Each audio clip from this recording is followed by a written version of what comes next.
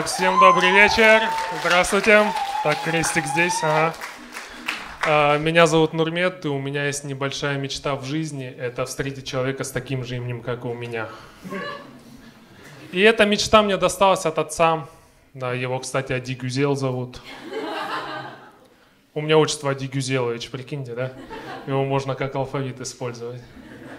Я по национальности лезгин, и мое имя дословно можно перевести как «светящееся колено». Ну так вы, конечно, не увидите. И вот знаете, я раньше думал, что необычные имена — это такая наша семейная фишка. Оказывается, нет, это присуще многим на Кавказе. И я раньше этого не замечал. Теперь вспоминаю своих соседей. Одного звали Мадрид, другого Шериф. Думаешь, да, чей отец смотрел футбол, а чей вестерны?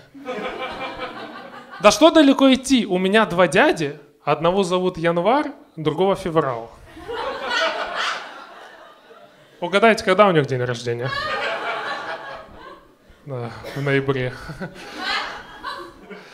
И, короче, они еще похожи, кстати. Я в детстве их часто путал, но потом обратил внимание, что Феврал был чуть короче.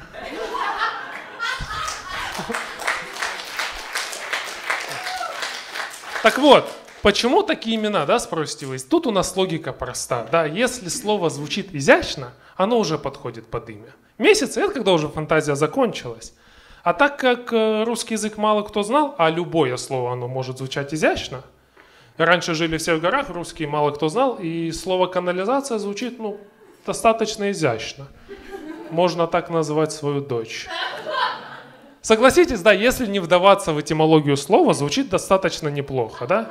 Грация, патриция, канализация.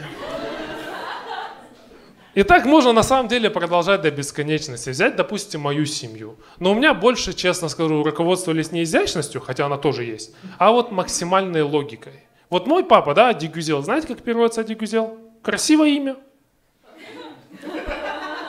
Чисто по логике. Как назовем? Да, красиво надо. И вот у меня два старших брата. Самого старшего зовут Гульмет. Потому что у человека два колена же, да? Но самое интересное случилось с моим средним братом. Настолько, что он даже поменял свое имя. А звали его Сефер Буба. Прям как заклинание в Гарри Поттере, да? Чисто Авада Кедавра, там, Сефер Буба. И у Волдеморта уши ломаются. Понимаете, мне даже шутку придумывать не нужно. История такая. Его хотели назвать в честь прадеда, которого звали Сефер. Такое емкое, да, хорошее имя. А Буба на лезгинском означает дед. А так как хотели назвать в честь деда, то так и назвали. Сефер дед. Именно так. Сейчас он Сефер, он поменял имя. Как поменял? Он его обрезал. Я, наоборот, предложил ему обрезать Сефер и добавить Хуба, чтобы было Хуба-Буба. Но ему что-то не понравилось. Да и вообще, да, у моего брата тоже есть чувство юмора. И на мои такие предложения я обычно отхватывал с колена, да? Светящегося. Да, поэтому, да, необычные имена — это прикольно, но да, лучше не заигрывать с ними. Мне 26 лет, я не женат, и родители очень сильно переживают из-за этого. Уже лет 8 как. Понимаете, это здесь я, да, не хочу взрослеть. Не, по кавказским меркам я уже давно старик. Мой папа в 26, у него уже был сын мой ровесник. Понимаете? А мама мне периодически скидывает фотографии в WhatsApp и такая говорит: выбирай. Думаю, да, как удобно и современно. Честно, да, выбирай, как будто ты в Mortal Kombat играешь. Там чисто девушки в боевой позе стоят такие: Мелина, Китана, Фатима. На одной фотографии девушка вообще была в паранже полностью. Походу, заблокированный персонаж.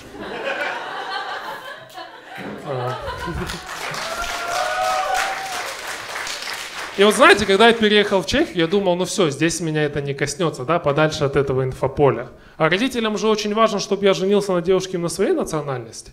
А я, напомню, лезгин. И я вот буквально 2 недели проходит с моего переезда, и мне мама звонит и говорит: мы тебе лезгинку в Праге нашли. Но я вот думаю, как это у нее получилось? Я не понимаю, может, есть какая-то группа ВКонтакте «Даги в Праге» или что? Объясните мне. Они, кстати, этим летом меня позвали на свадьбу у родственников в Дагестан. Вот я не удивлюсь, если я приеду, это моя свадьба.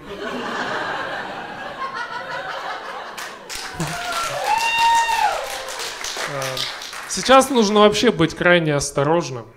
Потому что, помните, вот новость давно была, то, что Лукашенко там с оппозиционера самолет посадил.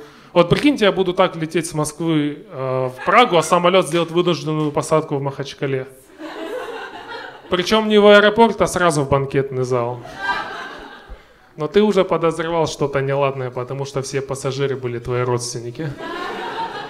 Еще я хотел о имени поговорить. То, что меня из-за имени часто путают с казахами. Да, все видят эту приставку Нур в начале и сразу в голове, да, Нурлан, Нурсултан. А я дагестанец, ну и на самом деле у дагов и казахов много из чего общего. Две вещи, которые точно нас объединяют, я бы выделил, это насвай, ну и понты, конечно, в этом мы чемпионы. Да. Ну ладно, да, казах. Вот в Чехии меня впервые приняли за украинца. Ну, чистый славянин, да? Ну их тоже, да, можно понять, они слышат русскую речь, да, у них там сразу Украина, Россия, Беларусь, вряд ли они просто знают что-то еще. Потому что когда они у меня спрашивали, откуда я, ну, конкретно вся моя родня, я говорю, Дагестан. Они такие, Афганистан. Не, Дагестан, ага, добже, Пакистан. Давайте остановимся на украинце, пожалуйста. И они меня еще спрашивали, видел ли я, ну, есть ли в Дагестане чехи. Не, ну в принципе есть, да? Но только в Грозном, да? Мы их называем чехенцами. Я видел такого здесь, в Праге.